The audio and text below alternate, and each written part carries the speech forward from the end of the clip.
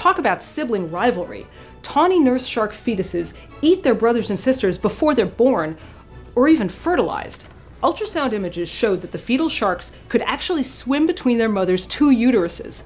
They're probably looking for their next meal, unfertilized eggs that will never have the chance to become baby sharks.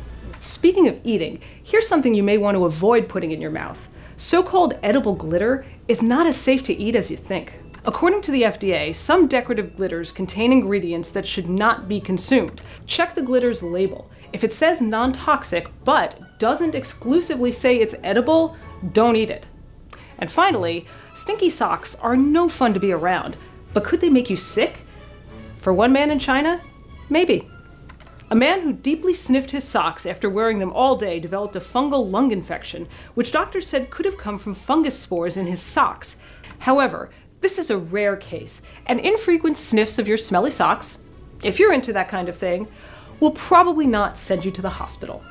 And that's this week's Strange News Snapshot. I'm Mindy Weisberger for Live Science. Not strange enough for you? Check out more strange news here and at livescience.com.